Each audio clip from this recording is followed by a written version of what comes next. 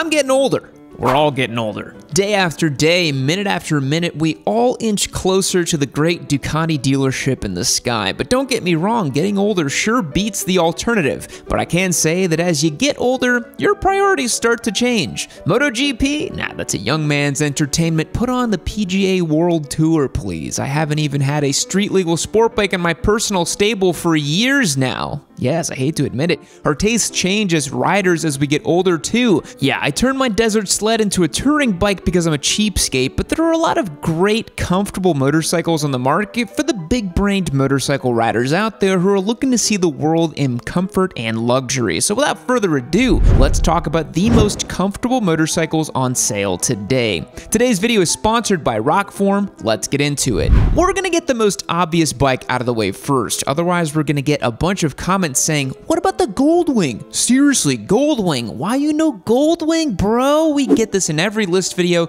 Stop commenting about the bikes we missed if you haven't watched the whole video yet, because more often than not, they're likely in there. You just have to, watch the whole thing to find out. Anyways, you want a comfortable bike? Honda Goldwing. It's a couch on wheels. The Goldwing is obviously comfortable in terms of ergonomics, but the rear ends of both rider and passenger being caressed with care and comfort. You can literally slap down 1,000 miles on a Goldwing in a day and not even feel it. But it also makes a comfortable amount of power with a big, bad 6-cylinder engine that has no qualms about moving over 1,000 pounds worth of man and machine down the road for miles on end. Seriously, it's like an 1800cc engine, a Boxer 6. It's glorious. You'll also get touring creature comforts, heated grips, cruise control, heated seats, navigation, CarPlay, a sound system, reverse gear, and anything else that has ever been equipped on a motorcycle. It's basically a convertible car on 2 wheels. If you want a comfortable bike that is literally designed for long-distance touring, the Goldwing is there for you. It's the obvious answer, I know, but now that it's out of the way, we can continue, because while the Goldwing is super comfortable, it's actually not that comfortable or capable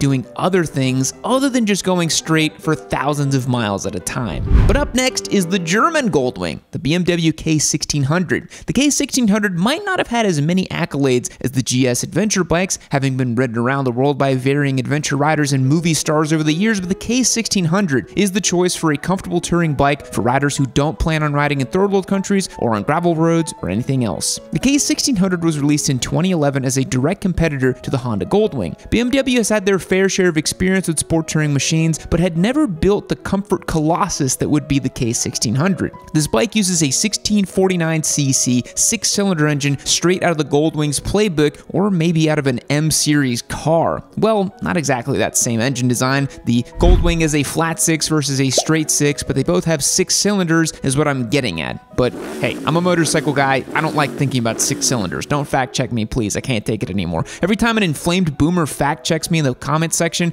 my self-worth just goes through the floor. And then I go on gaming channels and flame the host every time they mispronounce the name of some fictitious town in Middle-earth. The K1600 is adorned in all the necessary comfort accoutrements, like heated grips, a heated seat, phone charging hole, nice, and even an e-call intelligent emergency calling function, which automatically alerts the local authorities every time a poor person looks at your BMW. Of course, the K1600 is available with various packages and trim levels that get you a whole bunch of other stuff like additional luggage options, improved audio systems, shift assist, so on and so forth. When it comes to comfort and luxury, the K1600 really gives the Goldwing a run for its money. Even if you don't have the budget, desire, or garage space for a full-blown touring bike, there are plenty of ways to outfit your existing motorcycle for elevated comfort. Figure out some sort of cruise control system, get heated grips, luggage, and of course, get a Rockform phone mounting system. Not everyone can afford a massive touring machine with a 10-inch TFT display and built-in navigation or CarPlay. Notice it's CarPlay, not bike play, guys. But most people should invest in a system that not only protects their phone, but also allows for convenient on-screen navigation. Sure, your dad might be able to look at a map for 30 seconds and have the route memorized from Missoula all the way to Montreal, but for those of us with millennial brain and brain rot, having access to an on-screen navigation is a game changer. My rugged Rockform case offers 360 degrees and is drop tested to military-grade standards. Paired with a vibration dampener on the handlebar mount, and my phone is protected inside and out. Whether you have an iPhone, an Android, or one of the 5 people in America with a Google Pixel, Rockform has you covered, so head over to rockform.com and use the code YN25 to get 25% off your order. Again, that is YN25 for 25% off.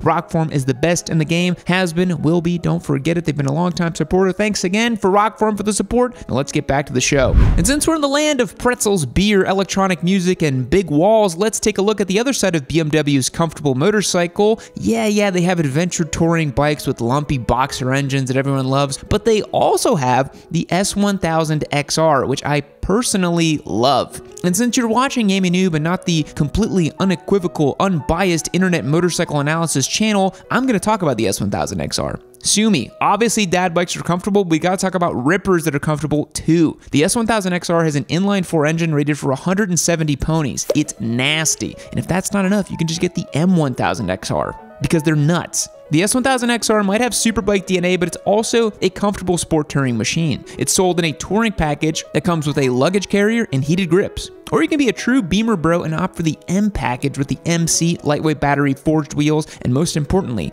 a striking black fuel filler cap.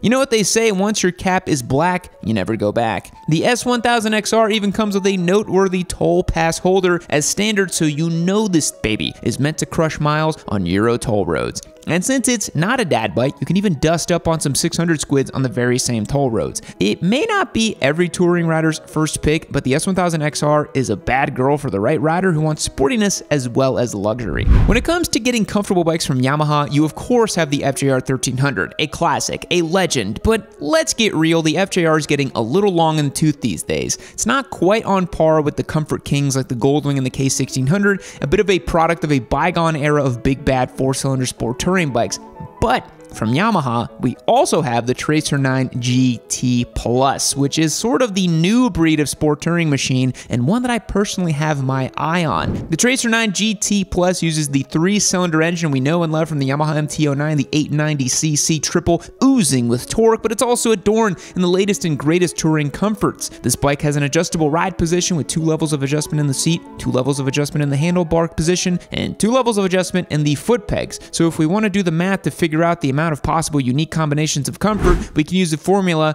NCR equals N exclamation point divided by, okay, just scratch that. This is way more complicated than I thought it would be. Since when are there exclamation points in math? Some math nerd, let me know in the comments down below how many possible combinations there are of the Tracer 9 GT Plus's adjustable ergonomic system. But anyways, listen, the Tracer 9 also has semi-active KYB suspension and a good amount of industry-leading tech, such as radar-linked unified braking and adaptive cruise control. These innovative technological rider aids, while triggering to some, aim to reduce fatigue and improve safety overall during long rides. The adaptive cruise is pretty self-explanatory and relatively commonplace for most vehicles, maintaining speed and adherence to a following distance behind other vehicles, but the radar-linked unified braking system is quite new to motorcycles, providing optimal braking pressure to both front and rear when the brakes are applied, should your vehicle speed be too high for a stopped vehicle or an obstacle ahead of you. This can really be advantageous for long rides where an innocent daydream can turn into a bad nightmare. The Tracer 9 GT is a comfortable bike, and it's very competitively priced. I'm seriously considering one of these bikes. Okay, but maybe you're not a dad, maybe you'll never be a dad because women don't like you. That's okay, because Kawasaki makes a bike just for you, the Versys 1000 SE LT Plus. The name itself is as long as the machine is comfortable. Kawasaki even says this bike has comfort at its core,